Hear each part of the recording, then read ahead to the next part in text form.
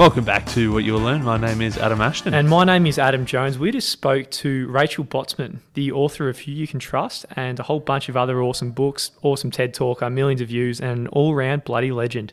Mate, one of the top 50 thinkers as well, which is an impressive title to have. Mate, we talked about trust, and one really interesting thing that I had no idea about was this new Chinese government trust rating that everyone's going to get. So that was really fascinating stuff, and fascinating and scary. Oh, absolutely. I Scary. thought that Black Mirror episode was just going to be a crock of shit. Yeah, it's just like a dystopian kind of view. nightmare.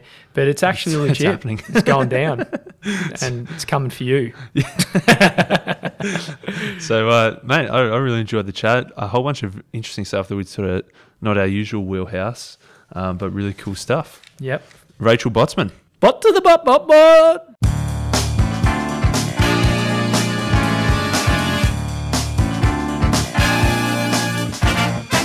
I think a good place to kick it off, we've got a whole bunch of stuff to talk about, but I liked your TED Talk in that everyone's got so much stuff and we're just not using it that much. And you talked about how there might be better ways of using all this stuff that we've got where, maybe we can share the things that we've got. Maybe can you start off by talking about how, we're addicted to having so much stuff, but it's probably not the best use of that stuff.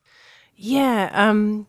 So this was really sort of the first body of work around what we call the sharing economy. I did not give it that name, by the way. So, but it was based on all kinds of things and this observation that all this stuff we have in our life that we use like 80% of the time. So the stuff we own, we use 80% of the time.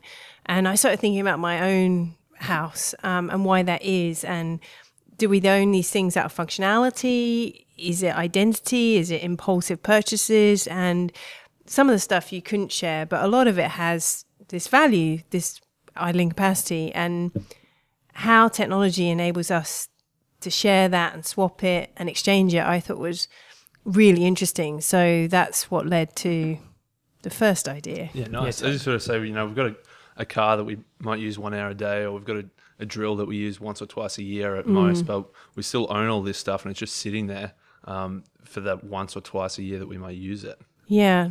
It's the funny thing. So I think that was my first TED Talk, which was the first talk I ever did in my life, by the way. It was quite nerve-wracking. They're like Marley's Ghost, those talks. Like they follow you around and you can be in a lift and people go, "Oh, TED girl." Yeah. You're like, no. But and then the line everyone remembers is it's what you want is the hole, not the drill. And so then they go, drill. Yeah, like drill line. And so I do think it's this idea of needing the benefit of things versus physical stuff. And, we've seen this in the rise of people valuing experiences, where consumer spending is going. And this whole notion of access over ownership, it's been there for quite a long time, like with music and media consumption. And if you follow what happens with media consumption, other areas of our lives tend to follow that pattern, which is really interesting. So we've seen it in the hotel space with Airbnb and Uber and music. Music, I guess Spotify doesn't really fit in that category, but do you it's access, isn't it? It's not individual ownership. You're sharing it, and you share your streams and lists and. Oh, totally. So do you think we've kind of maxed out, or what level do you think this can get to? I mean, I've got like some things hanging in the garage, like a surfboard, and a lot of things just sitting there and they hardly ever get used. So do you think that this is still a trend over the next, say, 5 years? Yeah, I think though it's thinking about it beyond physical stuff. So it's not surprising like houses and cars were first because they're the most expensive things that we own. I find there's certain things also we're seeing overseas that haven't hit Australia full force. So in the States, fashion subscription is growing exponentially. So Rent the Runway is the biggest user of dry cleaning services in the United States. You think about that, compared to hotels or anything like that. So, but I think where it gets interesting is when you start to apply the principles to non-tangible assets. So insurance, how could you think of sharing risk in different ways? People's skills, people's time, people's passions. Like we've seen platforms like Khan Academy and Skillshare. How will it change professional services marketplaces? So I think there's physical stuff, there's sort of monetary assets, and then there's human assets, and that's really interesting. And it kind of ties in very well into your next body of work, which is trust. So if we're gonna share something of ours with someone we don't know, obviously that's the big bridge we need to jump into. So I guess if you could maybe roll along this segue a bit nicer than I just did just then, and you see how they tie in together. Well, do you know, it seems, I don't know about you, but whenever you look back on your life, you know, you can go, oh yeah, it's so obvious, right, the strands. But it was more of a fascination, like, how do these ideas work? What is the social glue of these marketplaces? And that is trust. And I think the interesting thing is, you know, I was involved in the very early days of venture capital around this space, and investors will say, well, Rachel, there's a lot that can go wrong with these things, and strangers won't trust one another. And, you know, BlaBlaCar, which I spoke about in another TED, that's phenomenal, because that's hitchhiking over long, long distances, right? So I started to become really interested in the signals you can send in the online world and the information people need to trust one another. And while studying that, at the same time, was just reading about like this global implosion of trust in the media and government and all kinds of institutions. And like most ideas, they have, you know, they start with a hunch that there's something here that's fun to explore. And I know, like, recently in Australia, that the banks are going through a pretty rough time because they aren't very trustworthy or have proven to be untrustworthy recently, and that, you know, there's these big institutions that we all feel like we have to trust, or we did trust perhaps in the past, but that's sort of dissipating a bit. And you said that, you know, we've gone from that's sort of the second level of trust. It started locally, and then it was the institutional level, and now it's moving to the distribution level. Yeah. Do you know what's really interesting though? And I didn't actually write this in the book. So it's, when you look at trust in like overall in banks and overall in government, like plummeting. If you look a next level down and you look at, say, trust in federal government or trust in local banks and cooperatives and new forms, it's all increasing. And so I think what it's actually tied to is not that we don't trust banks, it's that the system's got too big. And when it's a scale thing, and when systems get too big, you feel powerless. So it's power asymmetry. And it's also this feeling that the system just serves the system, not you. Yeah. And that, I think, that's the real issue with the banking thing, is that, you know, I don't think the Royal Commission is going to do a lot to restore our confidence, because how do we know the system has changed? How do we know the incentives and the culture of banks has changed? Yeah, certainly. Yeah, and so if we were to have these big changes, do we need big system changes, I guess, to move into a more sharing economy, or is it set up at the moment so we can go there kind of naturally, if that question makes sense? Yeah, I don't think that's, because people go, oh, should we start a peer-to-peer lending platform, right? Like I don't think the sharing economy is the way to fix all these things. I think there's all different ways to actually find like smallness within bigness, and to make things feel local and like people care. And it's like what's happened with food, right? And the renaissance around local food and farmers markets, and some people talk about personalization, but I think it's deeper than that. It's really about empathy and integrity, and so I think businesses of all shapes and sizes can do that in very different ways. And this idea of trust, and you mentioned somewhere in the book that how, or one of your TED Talks as well, like Uber drivers, they get rated, you know, which so the customer can trust them. I work in the buildings industry, and, you know, at the moment you could just step behind a big corporate kind of veil or a big brand, and then the individual can get away with not doing the best job. Do you think eventually we'll end up rating all kinds of the service economy or the service industry as well, like engineers or architects and so forth? Yeah, my views on ratings have changed.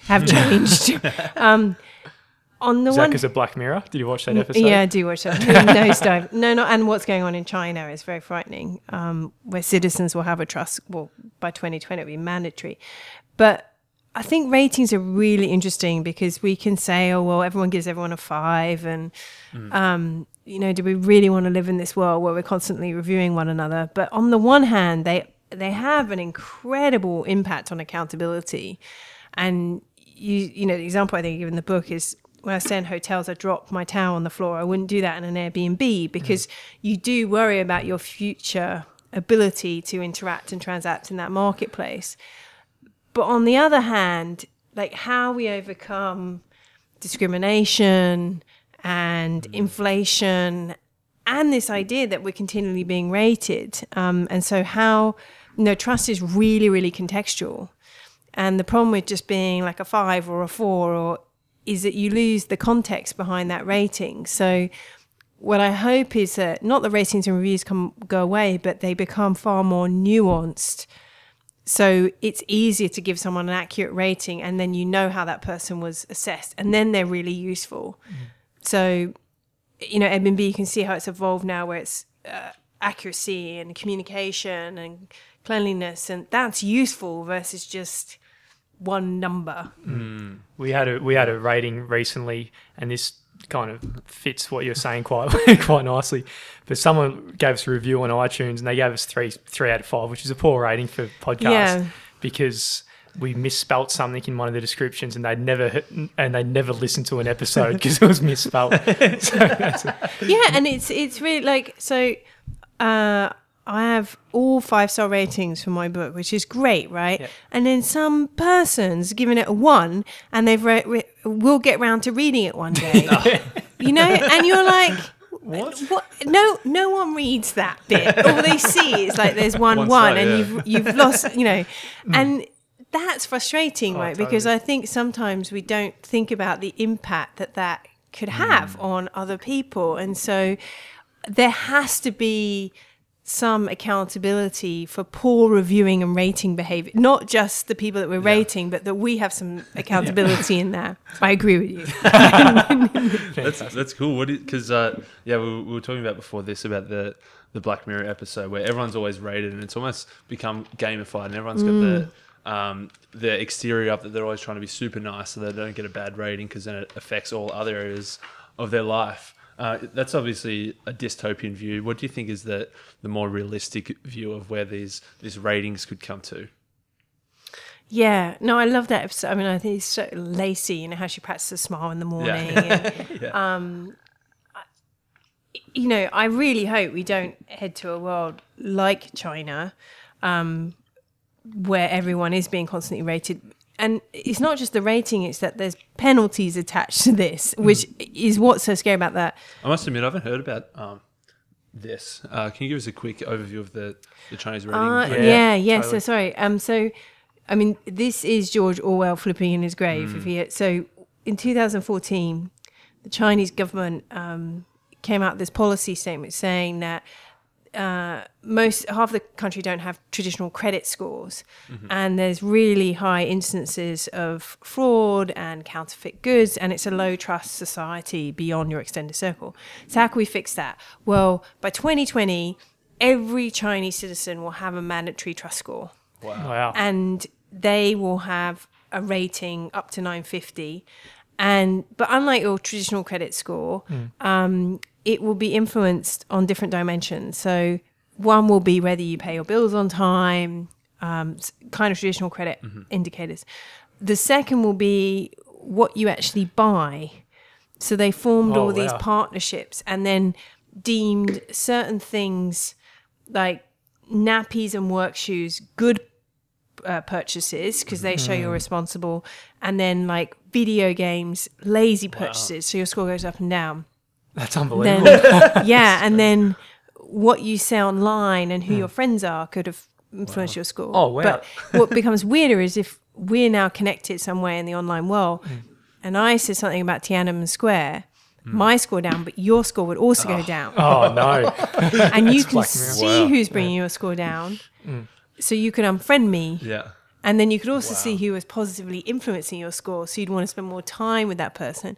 So it's really, they pulled everyone in by offering all these incentives, these rewards. And then they announced, just like in that episode of Black Mirror, that more than 4.5 million Chinese can't get on airplanes because their trust score's too low. And their children can't go to certain schools, and you can't apply for certain jobs. So that's really gamified obedience. But the thing I find really fascinating about this was when I went to China, when I spoke to Chinese people, in China, this is seen as a good thing because they've always had a system of people monitoring them, and they'll describe this as more transparent. And then they'll also say, you think you're so different in the West, but all this is happening. You live in a culture of surveillance. You just have no idea what's being watched, and you have no control over it. You don't know what your score is. You know what your score is. I wonder who's coming up with all these rules and or what is the highest value use of people's purchases and so forth. How the hell do they come up with that? I don't know. But I think that's what we're seeing play out with Facebook. And the interesting thing about the recent crisis is, it's more than 80% people say, I really care about privacy and surveillance. But people don't change their privacy settings. The most common response is to delete the app from your phone, which is actually about time and addiction, not privacy. So no one really... Yeah. I'm sort of like mind blown. That's pretty crazy that I thought it was just, this fantasy idea in the movie world, but it's a real thing. It's a real thing. And recently they just launched two things. One, they have public shaming boards. So if your score... This keeps getting worse. Oh, it gets worse. Like, when you Google it, you'll see. And... so your face is put up and it shows how your score has changed. If you jaywalk, it will show you in real time and show how your score's been impacted. I know, it might be up there all the time, right? And now they've started doing random voice testing. So they'll just random sample people. When you go to the doctor, they'll take snippets of your voice. Well, why are they doing that? It's so they can track what you're saying through your phones, and then what you say to people is going to become the next thing as to what you say online, because I have all the voice sampling. Oh my God. This would be pretty sick though if you were getting the good ratings and for whatever reason you were, a great soul and you're just smacking it out of the park, and then you just get let in everywhere for, I don't know. You get the benefits. But would the good souls be rewarded, or would it be the ones that really know how to game the system? The system, isn't it? It's a big game, isn't it? That's crazy. Moving on. Another one you mentioned there and we've touched on is this idea of currency. We read the book Sapiens by Yuval Noah Harari, and he says as we evolved, we kind of had this tree of life mutation in our brain where we could tell stories. And this is how we evolved as a species, so we tell stories about religion, so we can go in big groups and all that. But he said the greatest story we've ever told was this idea of money. I mean, it's like this idea of just a piece of paper, but it's this trust between two people when they pass it over that everyone believes there's a store of value here. What do you think the future of currency is, and this story that we all believe? Is this story going to be strong going forward, do you think? Yeah, I love that section of the book. Money is inherently based on trust. Like, you trust that piece of paper has value. It's really bizarre when you think about it, right? It's and that's why I think, people who laugh at cryptocurrencies, you have to look, like, a currency can be anything. It's just got to be a store of value that enough people believe in. So when people go, well, what's the value in a Bitcoin? You're like, well, what was the value in a shell? So I think of my children, so I have a 4 and a 6-year-old, I don't think they'll have bank accounts. So I think the way they think of storing value will be really different. They'll think completely differently about exchanging value. So they'll I don't know about you, but those things that your parents did where you're like, really? Like, Totally. They'll be like, you paid a bank or this kind of intermediary, you paid a lot to trust one another, and that will flow directly through the blockchain. So the exchange of value. I think also a really big thing is going to be like monetization of things into micro units. So even the way we're paid, again, the idea that you paid monthly or bi-weekly, because they'll get paid per task. So it would be like, I just completed something, instant value. So I think that's like their relationship to value will have a different time frame, be less physical, and they'll think of intermediaries in a really different way. So we're just implicit in what you were saying then, we're moving to a task-based economy as well. Do you see that playing out? So as in, rather than at the moment, a lot of people are on salaries, but the rise of the freelancer, do you think that's a growing kind of trend as well? Yeah, I think though, people, I really hate the term gig economy, right? Because I think it's the precarious nature of this work is an issue because we haven't yet reimagined the social safety net. But for some people, this is the only option, right? And they don't want to be employed by a company. But I think we're missing where this is going, where it will move beyond tasks and start to take a more sophisticated form of projects where you have to figure out, you'll still have collaboration and engagement with teams, and you might have like a portfolio of 3 or 4 projects. So you will still feel a sense of loyalty and all the good things that are great about a company. But it won't be like this contractual task-based thing that's happening on platforms right now. Yeah, that's cool. I liked in your book, you talked about the 3 levels of trust we need. So first, to paraphrase, I'm sure you do a better job, but like the idea itself. So perhaps like a cryptocurrency as an idea overall, and then the specific institution, which may be a Bitcoin as an example, and then the individual is the 3rd level. And you're saying that something like blockchain, where everybody can see what's going on, means that 3rd level of trust in the individual is almost irrelevant because there's almost this distributed trust. So do you think having things like that makes it easier to move towards this type of economy or this type of lifestyle that we're talking about? And perhaps to cram another question in, is Bitcoin the answer, or is something else going to come along that's the answer, or is it just because we've got so many cryptocurrencies, is one going to win in the end, or is it just everyone's going to have a bit of everything? Yeah, so I think you're talking about the trust stack. So trust the idea, then trust the platform and the company, and then the 3rd is trust in the other individual. And what becomes really interesting is, I think blockchain is really interesting in very low trust environments. So if you look at emerging markets where exchange and trade and collaboration can't happen because it's just a low trust environment, and then you're saying, well, actually, we can reduce the need for trust. And that's why I think people describe it as a trust machine or a trustless machine, which is bad because you still need trust, right? There's lots of things that involve trust in that. I think, look, Bitcoin is just, even like the first wave of cryptocurrencies, the interesting thing is tokens of value that run on a decentralized network. And whether that is how it is today, I don't know. I also think micro units of value are going to become really interesting. So if you think of the music industry, or even like, let's take a book, right? So you buy a book and you have to buy the whole book, and maybe you don't want the whole book, you just want the chapter on the trust stack, or maybe you want to share that chapter and pass it on.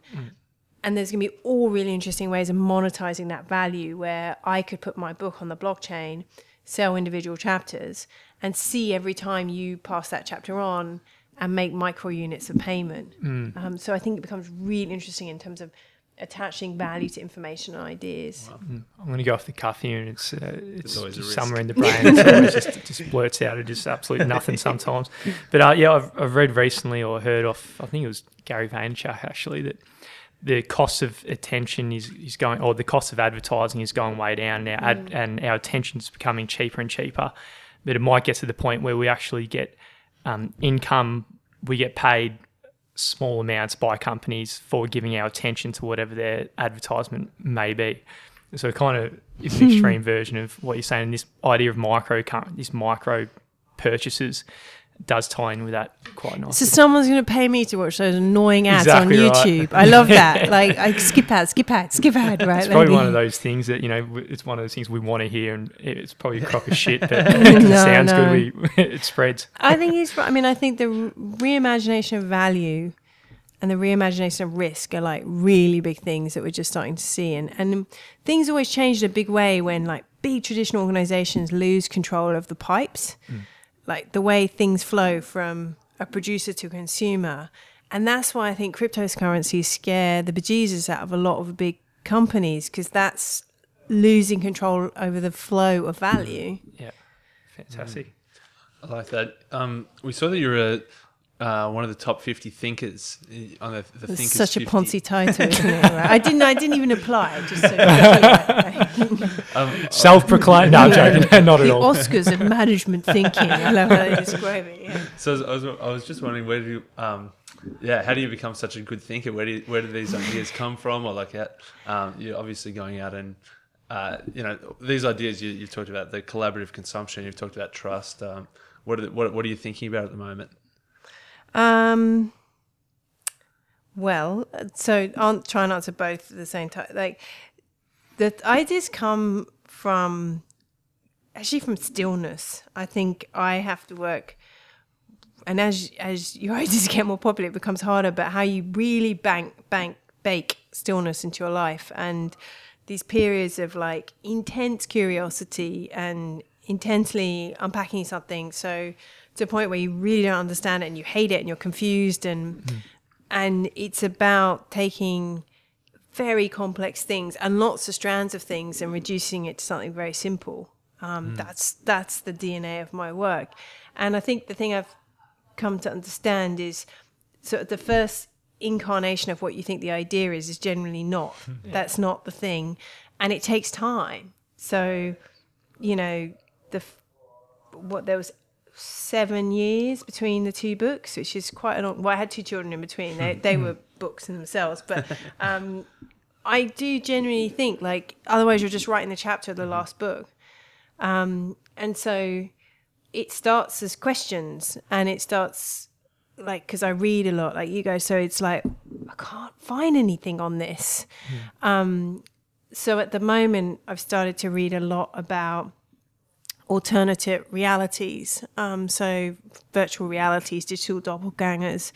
And I think there's something really interesting in this question of what it means to be human, and that perhaps all the rising fear around AI and ethics and is this meta question of, well, the digital version of ourselves, not robots, but the digital version of people become more trustworthy and better than the real human.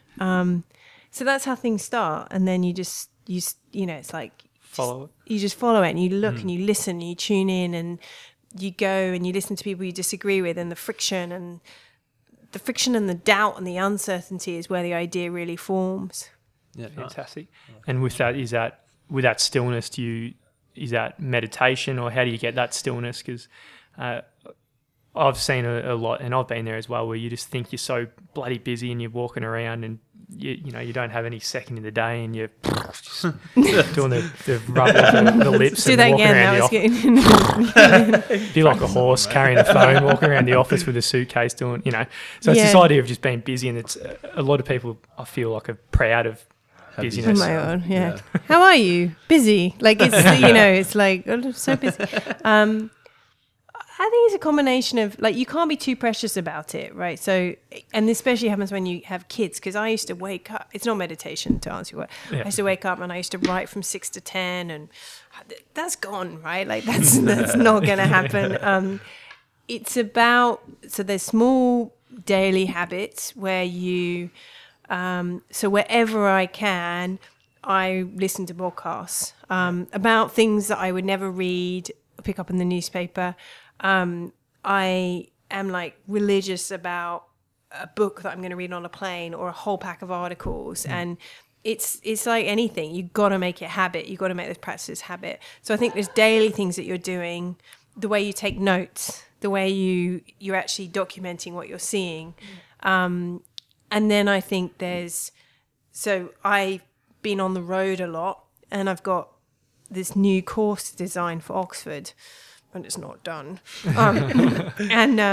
So I just wrote to Phoebe, who I work with, and I was like, right, there's 2 weeks, nothing comes on the calendar, nothing. It's blocked. It's like there's nothing, and it's really got to be life or death, or something to do with the kids, or something that is so time sensitive, and you have to protect it like gold. You really do. And I think this is a lot of things don't happen because we are very bad at saying no. And we don't think about priorities. And so we get drawn into things that other people want you to do. And then you have nothing to show for it. Nice. I like it. We begin our slow arc around towards the end, we normally ask, what are your favourite books? But I also want to sort of include favourite books or what podcasts you listen to. What other thinkers do you like checking out? Yeah.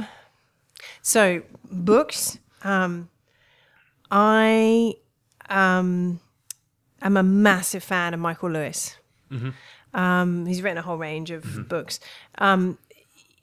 So when you start writing, because people say, "Oh, how do you write?" Right, and it's like it is a muscle. And one of the things I found is like Michael Lewis has unbelievable cadence in his writing. Have you read his books like Flash Boys, Smartest Guy in the Room, Big Short? Right, exactly. Very complex things that should be boring, right? Flash trading is not unexciting, and he does it, and it's all in the cadence of his writing. And if you read it and you listen to it, you start to pick up on that cadence. So one of the things I say to writers is like, hear not the language, the cadence, find a writer that really can influence you there. I am listening at the moment to Adam Grant's podcast. Oh, yeah, nice. Work Life. I like... Also, I think Thinkers 50. Or I think he's number 6, actually. Yeah, he's way up there. Adam is really unique in that he is a very traditional academic at Wharton, and then he is very careful with his language. So he doesn't over-intellectualize anything. It's very human language that is quite sticky. And I think he's very good with his framing around things. And I like his books less, but you have to give Simon Sinek credit for doing that as well. Like, he's very good from the stage. I'm trying. There's books that I've read that I love. So I just read a whole series of books on sort of the crisis in the States. So Janesville, I don't know if you've heard of this book, brilliant book. She went to live in the first town where the GM factory closed. First GM factory, and she documented the impact on these, 4th, 5th generation factory workers on their lives. And it's an amazing, amazing piece of writing. And then there's another book called Hillbilly Elegy. Have you heard of that? By J.D. Vance. And his is a story of how he got out. And he's now like this, he went to Yale and he's this very successful lawyer, but it's not a book about hope. It's a book about the need to see someone or something that shows you a way through. So we talk about education, but it's actually, there is no alternative story. And it's one person for him that shows him potential. Phenomenal. Yeah. Fantastic. As we wrap it up, and if people want to find out more about yourself and your books, where should they all go? Well, my website's rachelbotsman.com, and I put all my articles and things on there. And then I'm most active on Twitter, so that is my social channel of choice. I just like it. I like it for sharing deeper things and then daily things that you're seeing. So, yeah. Nice. And the only other question we always ask is sort of what are you working on at the moment? What are the next projects coming up? So I'm working on this new course on trust in the digital age. It's just actually going to be very fun. It's like trust. It's a bit Yuval Harari in that it's trust from the beginning of time, all the way through to blockchain and ethics and stuff. So cool. I'm going to go that. I'm actually moving back to the UK. No. Yes, I am. That's a big mistake. No, sorry, is it? I've been here 10 years. So, and then I'm working on it's not a podcast series. I'm thinking about audio books in a different way. So how can what's between an audiobook and a podcast? So I'm playing around with some of those formats as well. Awesome. Love it. Interesting. Well, thanks so much. Pleasure. It's lovely to be here.